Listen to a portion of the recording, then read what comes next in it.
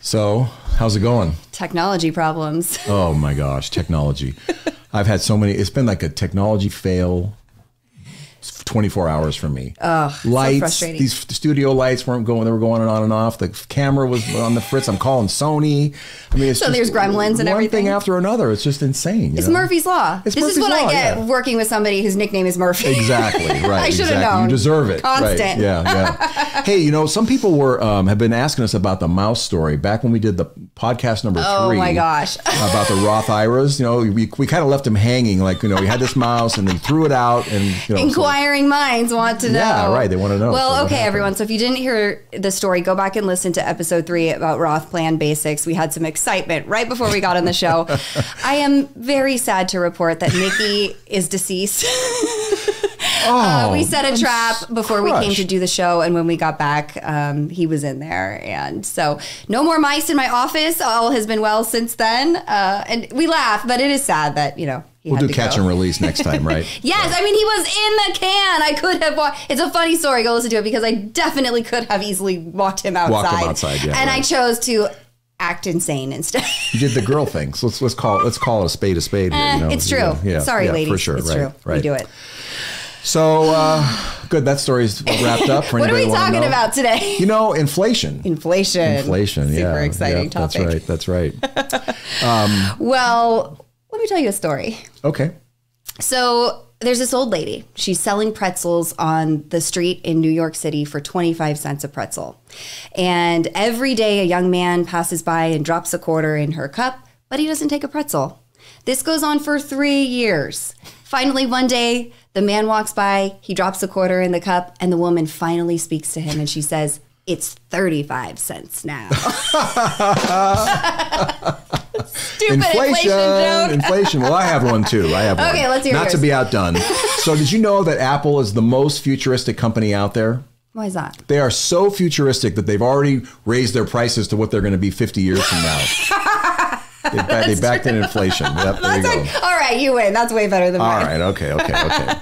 So, jokes aside, inflation, I think, is on everybody's mind right now. At least it is if you watch the news. Our clients are asking us a lot of questions about it. And so we're going to welcome to a live version of A Place of Possibility. I am Angela Wright. And I'm Richard Del Monte. We're really happy to have you here to our inaugural version. It's our maiden voyage, Our maiden live voyage. Yep. Here we go. That's great. For better or worse. Yeah, for sure. Yeah. So we're happy to have you here. Yeah. So our goal is not to turn you into, armchair economists, inflation experts. You know, we just want to teach you what it is that you need to know, sift through some of the garbage that's out there right now, and maybe have a few good lines to drop at your next cocktail party. Make you look smarter. Yeah. That's a good goal. Yeah. So why don't we define what inflation is first so people know? Yeah, so what really, is if you have to pay more for the very same thing now that you did buy or could have bought a year ago for less, that's inflation, right? Yeah. And conversely, deflation would be where you can buy something that's exactly the same as you could have bought before, but you pay less now. Yep. There you go, right? That's in a nutshell. Yeah. We all understand that. Yeah. So like in the 1940s, a loaf of bread was 15 cents. Yeah, that's pretty wild, isn't it? You know, it is. I mean, that's hard for people to relate to. Yeah. Not too many people are alive, today that were alive in the 40s. But, for people my age, it's a good opportunity of advanced age, you mean? Yeah, okay, right. Yeah. I remember very clearly in the 60s, growing up, riding my Stingray bicycle, and we could go buy a candy bar for a dime, or a nickel. We go get those bottles, the Coke bottle stuff that people throw in the fields, and we get 3 cents. 2 Coke bottles would get us a candy bar. And so a Coke was like a dime. Yeah. And a loaf of bread was a quarter, and the same price existed for a gallon of gas. That's still true. They're both a quarter. What do you mean? A gallon of gas and a loaf of bread. They're both around $4, right? That's true, right? Unless you're gluten free. I just paid $9 for a loaf. Oh my gosh, that's extortion. That's insane. That it's all is rice ridiculous. too. Why is it even that expensive? There's a supply and demand thing right there. Too many people want it. There's not enough of it, so the price goes up. Or I'm an idiot. Right. There you One go. of the two. No, it's not that. It's not that. You're definitely not an idiot. Okay, so and also, what about houses? Oh, my yeah. gosh, people. Oh, yeah. My parents bought their first house. I think in the early 50s for like $4,000. My parents, I think in the 80s, 120,000 in the Bay Area. Yeah. Well, my first house, not my first house, the second house, I bought it in San Ramon. It was $235, and I thought, $250,000, I'm going to go bankrupt, you know. And I just looked on Zillow last night, and it's $1.25 million. You still look that house up. I do it because I sold it, and it's the worst thing I ever did. It's $1.25 million now. Oh my gosh, you're the kidding. Same house from we bought it in 1992, so 30 years.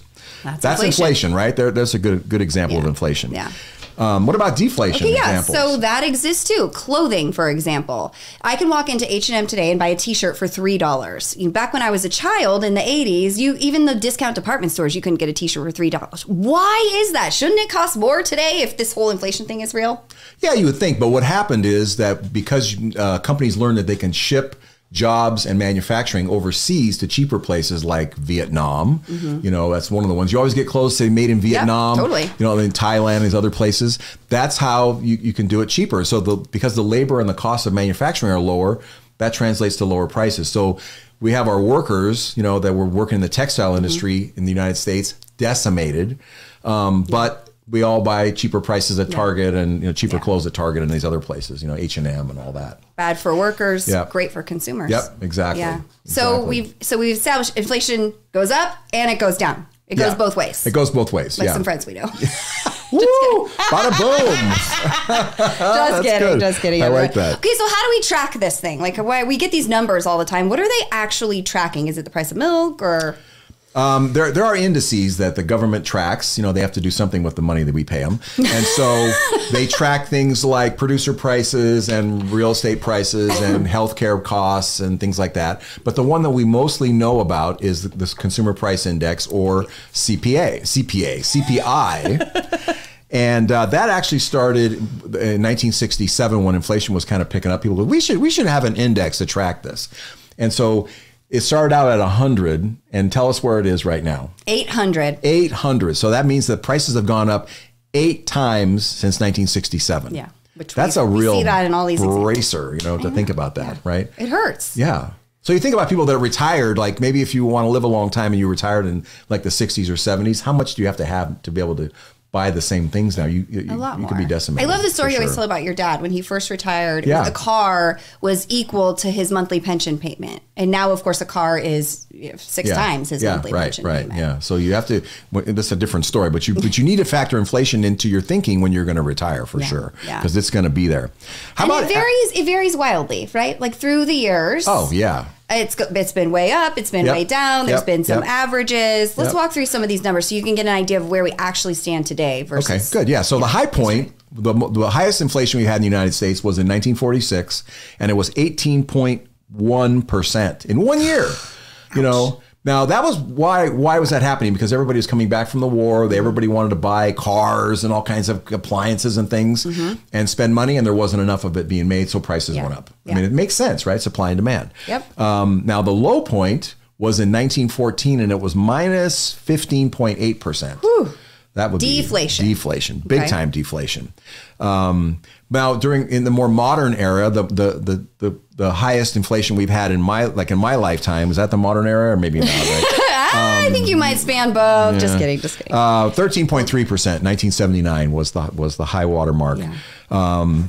And the next few years were really rough. They were really bad. Yeah. We'll talk about that in a minute. Yeah. For sure. Yeah. Okay, so on average. 3.25%. 3.25%. Yeah, going back to 1914, last 100 years plus, about 3.25%, including all the highs and lows. Okay. Yeah, for sure.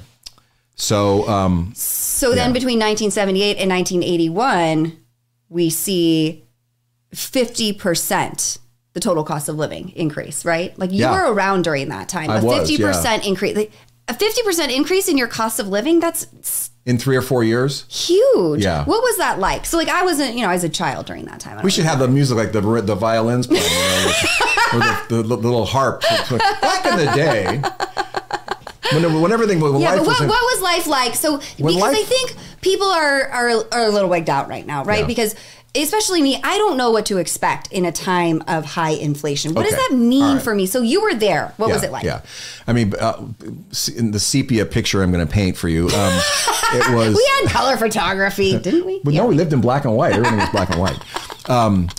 It was, the cost of living, like mortgages were 16%, money market rates at the bank. Like I remember, Bank of America having a sign, 20% money market rates. It was like normal. Okay, that's what it was. I didn't really know. It was early 20s. I didn't know any different. Yeah. And what really happened a lot was people were getting cost of living raises all the time because. Oh, really? Well, if you had a job, I had a union job at the time, and I worked in a steel mill, and we were getting raises every 5 minutes because inflation was so rampant that we had to keep getting raises. Yeah. Did you feel as though your earnings kept up with it? I don't know that, but I felt like we were getting raises, and I had to spend money on. I was a kid, True, yeah. It wasn't much I was doing with it. So you weren't starving. I wasn't starving. Nobody was starving. Yeah. It was fine. It was comfortable. You adjust. You adjust to anything. Yeah. And it didn't feel horrible. I see. But the government didn't like it. I mean, we were trying to do it because it makes the cost of everything go up and makes people have less confidence in the future. Of course. So that's the thing about it. Okay. You really want to have stable prices. Yeah, that makes a lot of sense. For sure. Yeah. Yeah. So we've captured some questions from clients. Yeah. The big four that they want to know, and we're also going to have time. So if you want to enter questions in for us at the end, we're going to have time for that. So please type those in, and we'll get as many as we can. So the first question is they want to know is what causes inflation? Mm-hmm. What is hyperinflation? Yeah. And how much do we have to worry about that? Because we hear about that in the press. That's all I hear about in the news. Right. Why has inflation been so low in recent years? And interestingly, it's been low. It's been like, 2.35 for the last 40 years. Yeah. Mm-hmm. And why is the media banging the drum for hyperinflation? Ad space.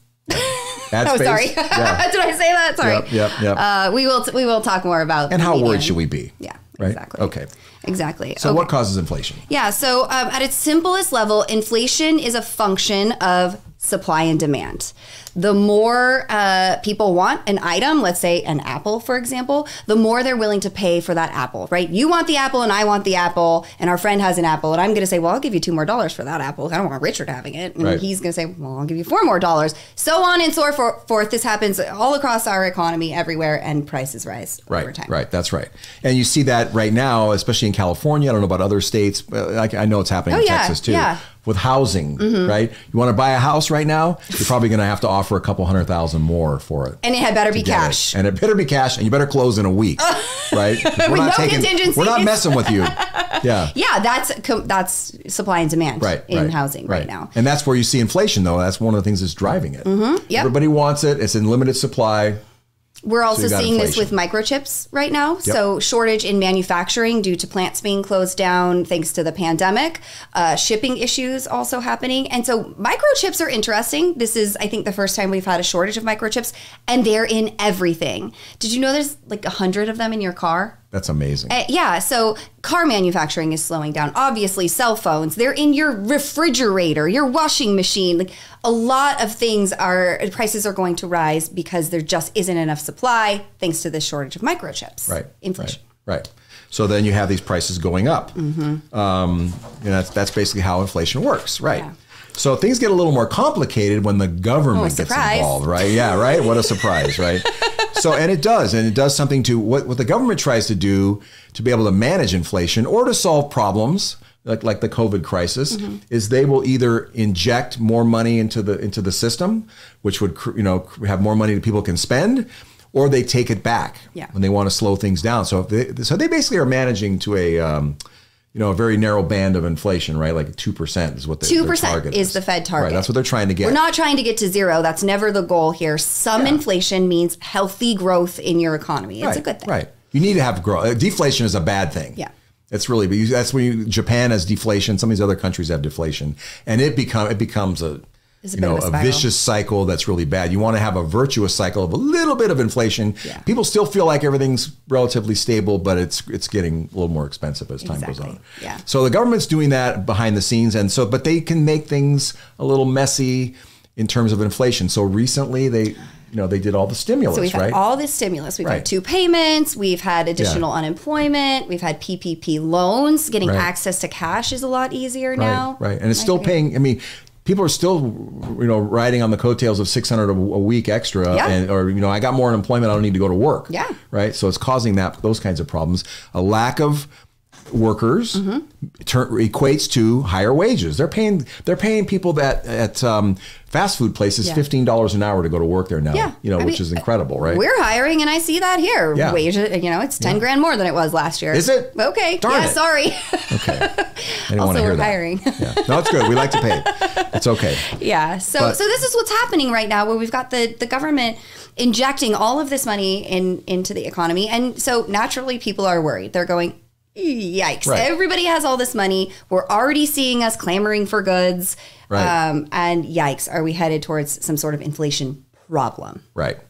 I think what we have to do is distinguish situational inflation from systemic inflation, right? Yes. And absolutely. So really you want to look at what's really happening. I mean, we're getting ahead of ourselves a little bit, but what's really happening because of COVID? Yeah. So like the lumber prices, right? Did we talk about lumber already? Yeah. So lumber prices this is really interesting. You have this convergence of things going on. You still have the manufacturing issues because you can't get people into the plants to manufacture. Right. You can't get the distribution. There's not enough truck drivers. Also the unemployment. People don't want to work. There's a lot of factors coming into this issue with lumber, but you can't buy lumber here in California, or you can, but you're going to pay a pretty penny for it. Yeah. And it was even worse like up until like June. Yeah. And so what happens in June? Expensive. So this is why we're not completely in a panic right now, because what happens when it goes up, up, up, up, up? People go, I don't really want it that bad. Yeah. So that they less people buy it. This happened to me with lumber. I wanted to do some remodeling in my home, and we got all these contractors coming in. First of all, their rates are through the roof because they can't. So it's because they're in high demand. We got plenty of work. And then the lumber, steel, also very expensive. And so you know what we said? I can wait a year. Yeah. I'll just wait this out. And so that happens on a massive scale, and then things equalize. Right. And then the lumber companies also saw that there was this massive run on lumber. They ramped up their production. That takes a couple of months to equalize, but eventually you get there. Yep. And we had the same thing with gasoline in the summer. Right? We were actually, our newsletter, we were thinking there might be some gas shortages in the summer, because it was like everybody is getting turned loose. We thought at the time COVID was over and we're all going to be out there with no masks and driving around and, for the first time and going everywhere. Yeah. And there was going to be a shortage of gas, and the refineries hadn't been making as much gas because they've been, people didn't need it. Commuting and whatnot. Yeah. So there was an imbalance of gas, and what ended up happening was the prices in California, they're up to $5 a gallon almost.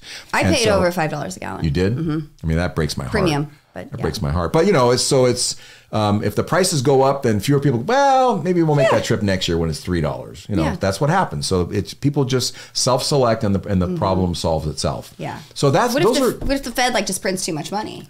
Yeah, talk about that. That whole idea. People have the idea it's like a printing press, or just running and printing all money out of thin air. Yeah, I had a client. Is there a printing, are actual dollar bills getting put out? And I think there is this idea that it's printed and then dropped from a hot air balloon on society or something. Right. That's how we do it. It doesn't exactly work like that. It's more like the Fed is loaning money out to banks, and it's purchasing T-bills from the government. So it's infusing money by giving the government money by purchasing the T-bills, but there's no actual dollar bills just floating around out there, and there's a debt associated with that. Right.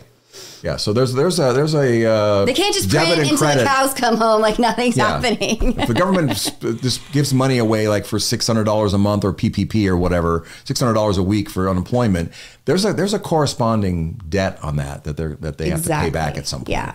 So it's not just printing. That would be inflationary. Yeah, for sure. Yeah, and it could cause hyperinflation, which is what everybody is. That's what's on all of the news headlines right now, and it's very sensational. Yep.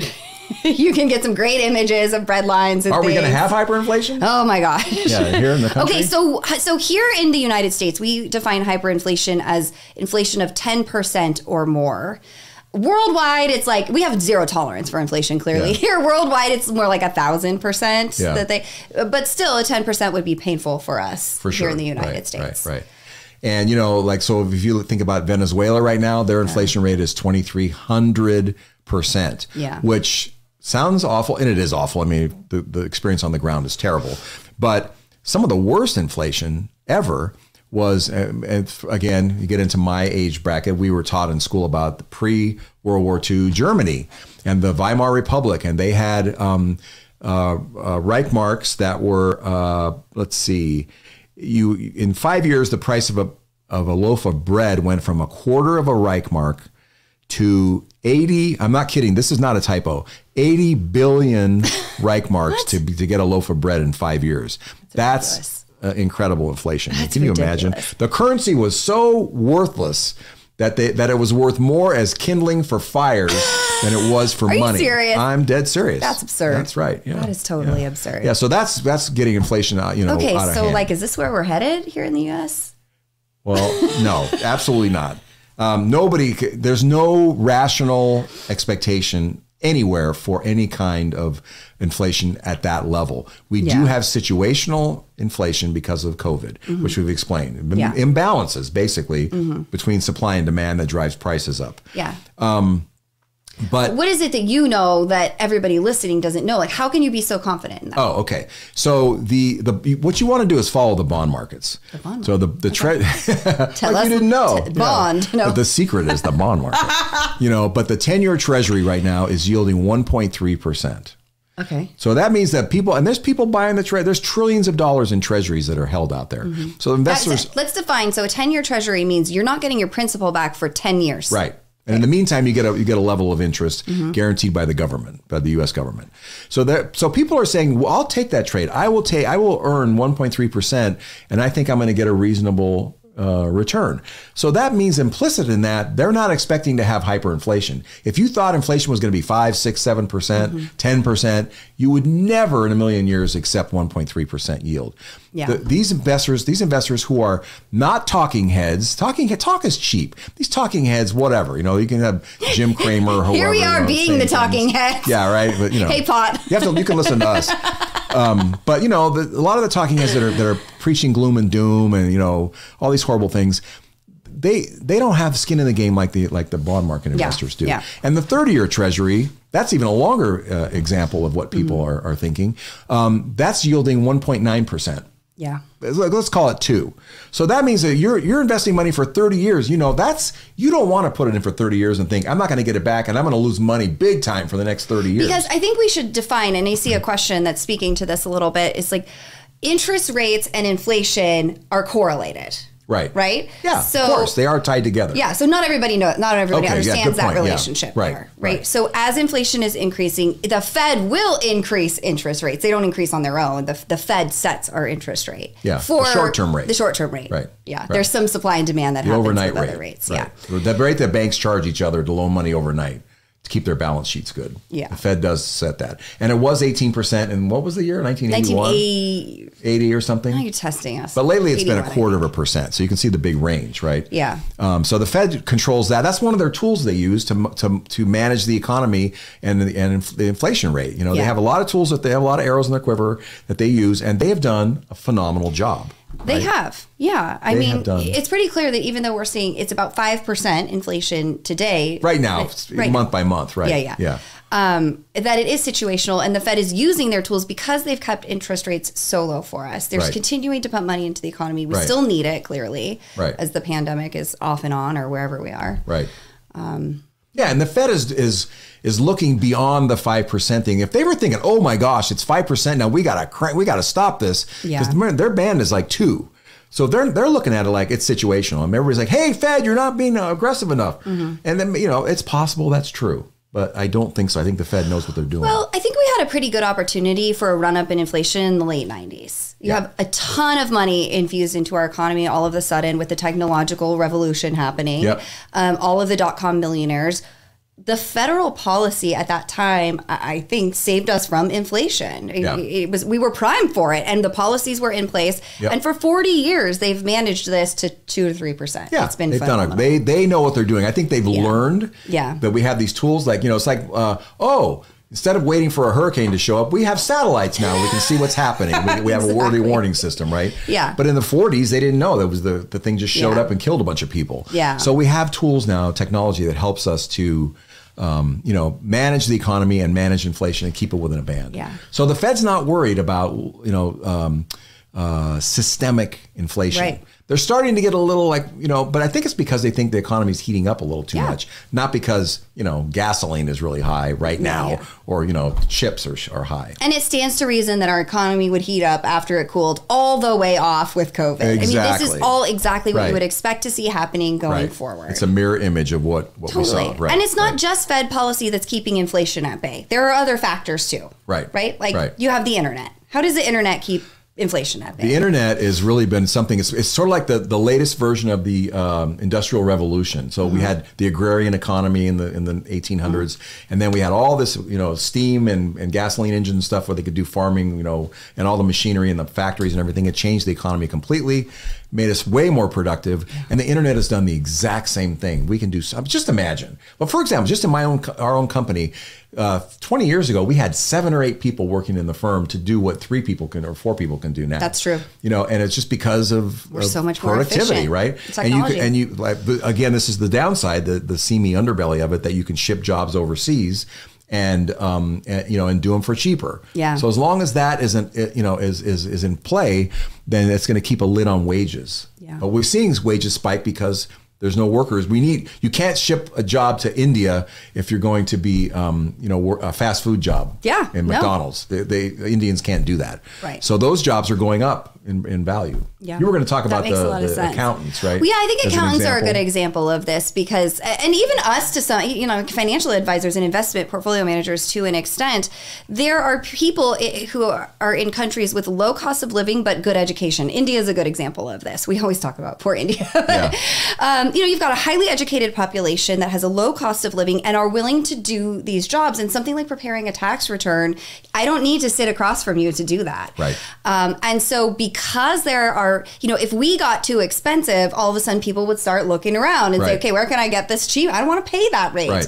And so it's keeping our rates low because we know that you could run off and get someone else to manage your portfolio in another country. Right. And this is happening in a lot of industries here. And that keeps a lid on inflation. Keeping wages down keeps the lid on inflation because we don't have the money to spend. Right. Exactly. Yeah. Again, it's just supply and demand. Yeah. Okay. So you want to pay attention to bonds. We talked about Fed policy. Yeah. So overall, we think the inflation, the opportunity for hyperinflation, it's not as ripe as the media would have you believing. Right.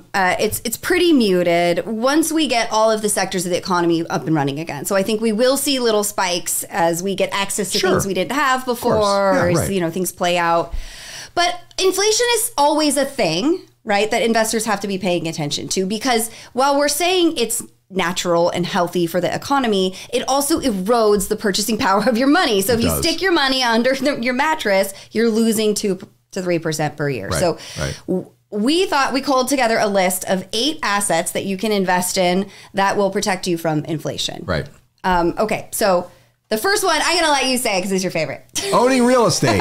Real estate. What a surprise. You think I'm big on that. And the reason is because you can raise your rents to offset inflation. Yeah. And the value of the home, because it has a lot of commodities in the home and land, and there's timber, there's wood, there's concrete, there's all these different things.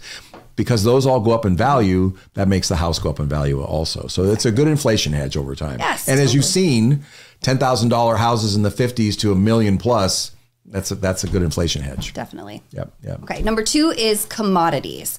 Commodities are physical items with inherent value. So think about grains, sugar, copper, and other metals. Coffee, natural gas, lumber.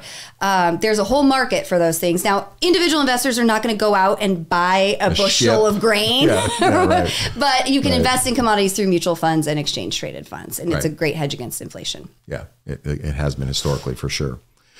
Gold and precious metals is the next one. Oh, gold. They typically have been seen as an inflation hedge because if the dollar goes down in value and purchasing power, then the gold will keep that value. Yeah. I'm going to put an asterisk next to this one because gold and silver are very hot right now. Everybody, you thought you're so brilliant. You heard inflation was coming, so you ran to gold. Is what you're supposed to do, except it already happened. So if you're listening to this now, the prices of gold and silver have spiked tremendously.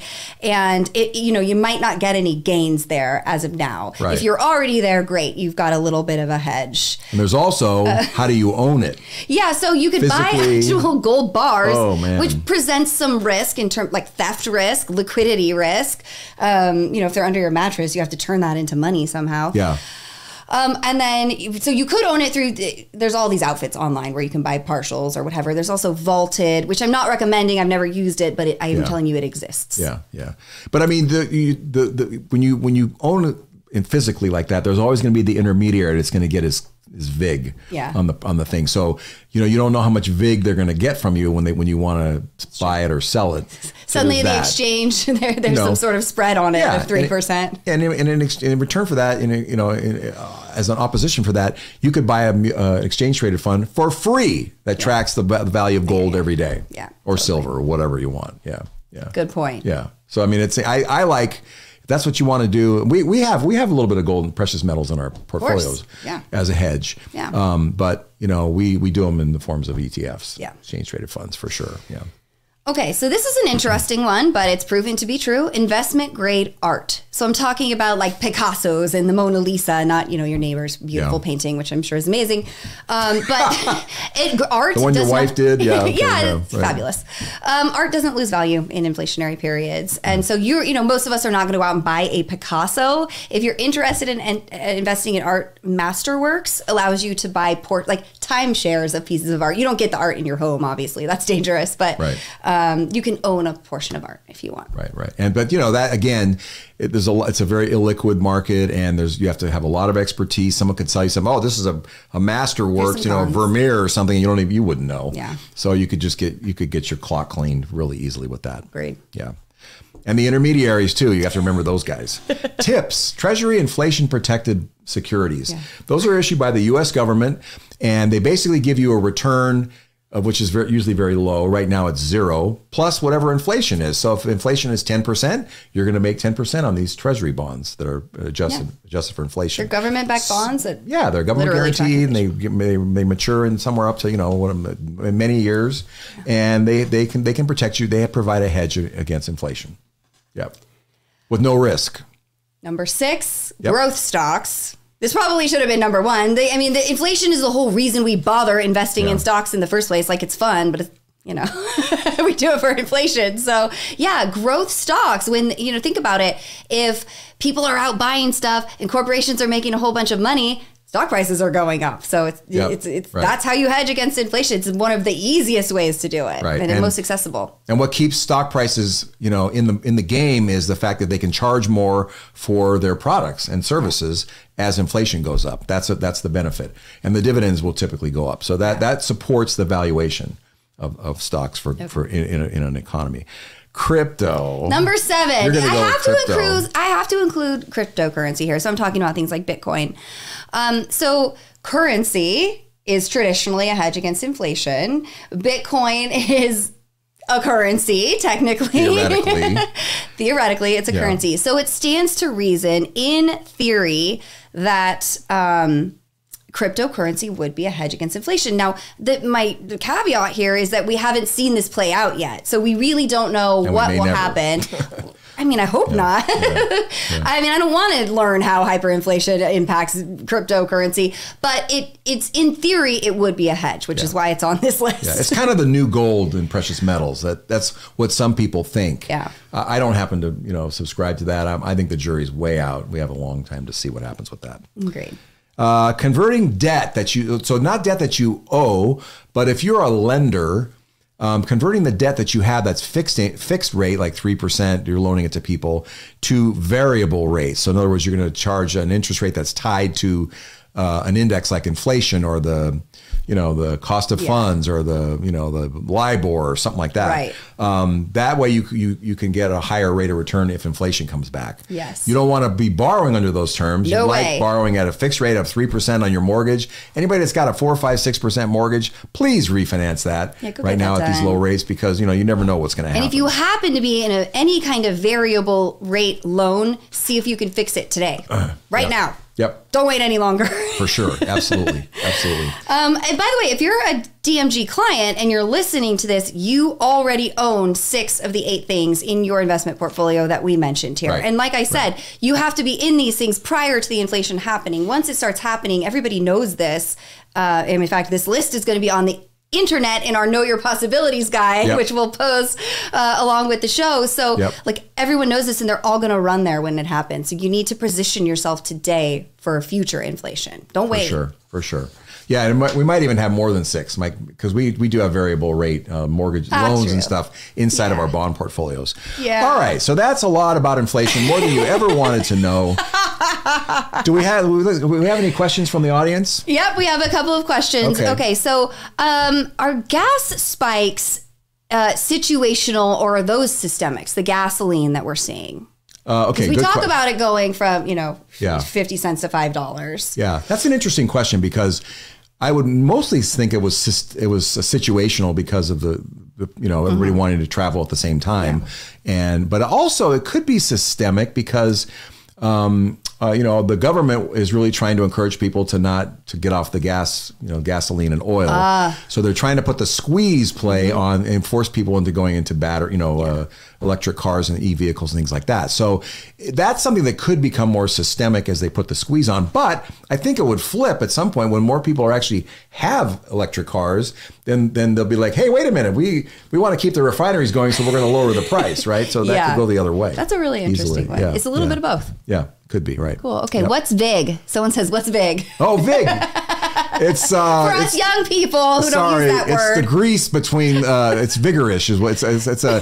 You got to be Italian to know that, I guess. You got to be like the Godfather era kind of thing. But it's like you want me to do something for you, I got to get a little something for that. So yeah. Thank you. That's what VIG is. Yeah. Okay. All right. So I'm reading the question. Sorry. It's time for reading glasses for me. I hit 40. Here we go. Are the government policies sustainable, or are they going to cause hyperinflation? Yeah. So the government has been pumping tons of money into society, as we talked about. Yep. How long can we do this before we have a problem? What do you think? That's a really good question. And, I don't have the answer, but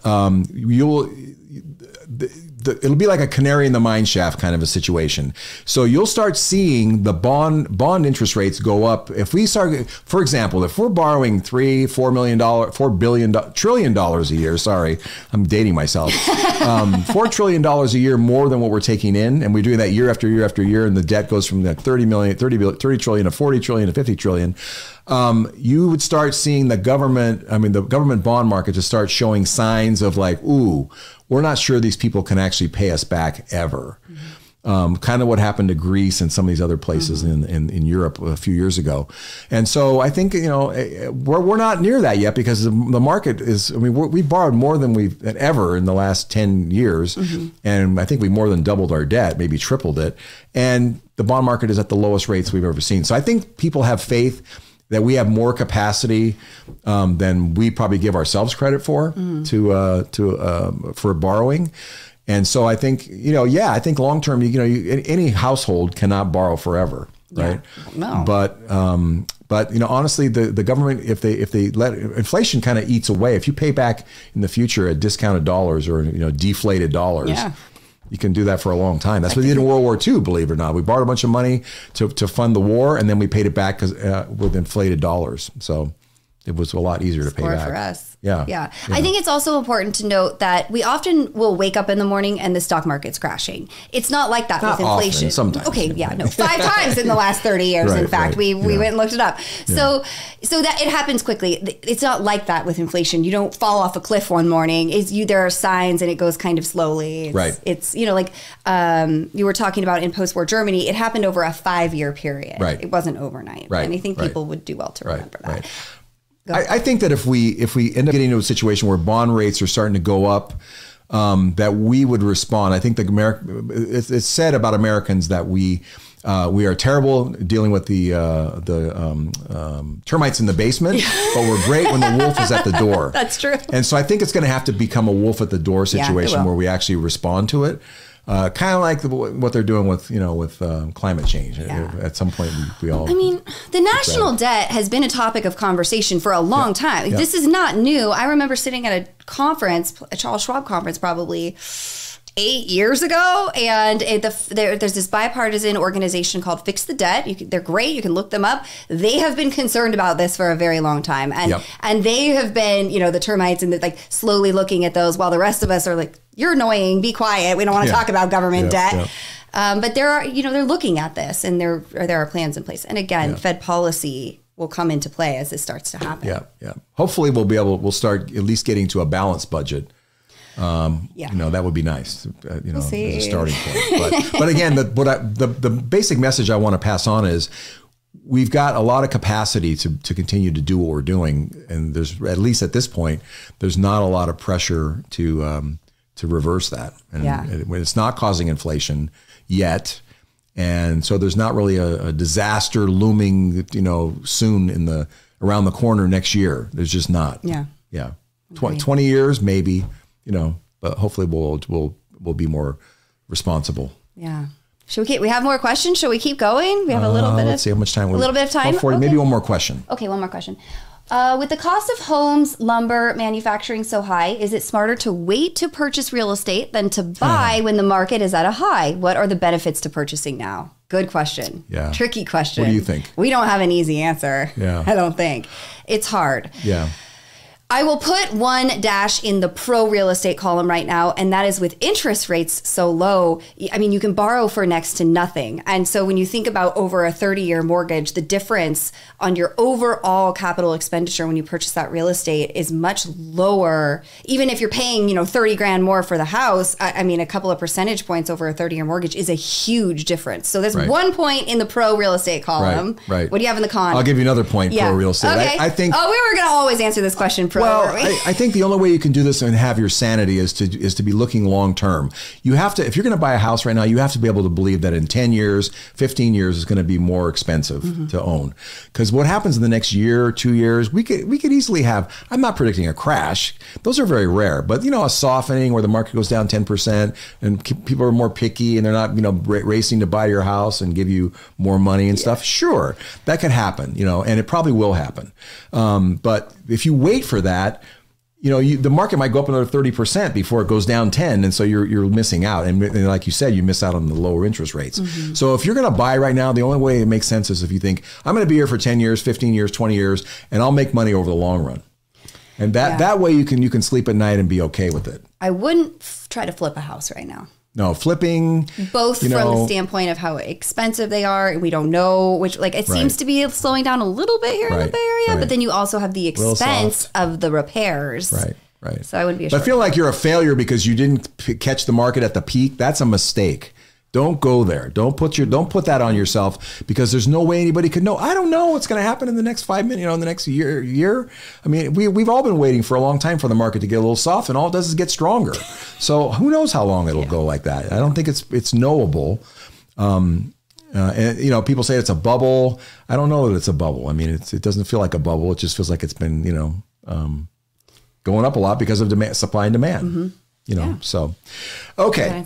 We have a little housekeeping to do at the end of this show now, right?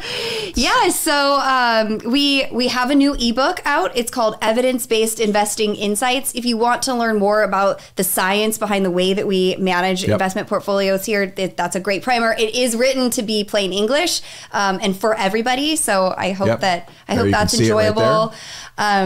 If you're going to be listening to this, there's a Know Your Possibilities guide where if you want to take some notes, it would be a good place to start. Yep. For future podcast listeners. And we do appreciate all of you that are watching live. It really means a lot to us. It's a great opportunity because you can actually submit questions live. Yeah, it's fun. I see all your little laughter and loves and things. That's great. So great. Yep. And then if you want to talk to us at any point, you can go to our website. You could call. You could email. On our website, there's also a tool where you could just schedule a meeting with us. Please take right on our website. It's down by the podcast, right? So we thank you so much for listening and watching, and we appreciate it. And just remember. No, we'll be back. We'll be here every 2 weeks in your face. You cannot escape us anymore. So 9/16 at noon, grab your lunch. We will be here in all the live 16th. Places. Right. Oh, and if you have topics you want us to talk about, please submit them to us. Let us know. Give us a call. We love this one was actually submitted by a really good friend of ours and a client of ours who wanted us to take a deep dive into inflation. I hope we went deep enough for you. Yeah, I hope it wasn't too shallow in the shallow end. But we're not. Again, we weren't trying to make you into economists. Yeah, for sure. Okay. So thanks for joining us. Remember, you're invested, and so are we. Take care. Thanks very much. Bye-bye. Bye.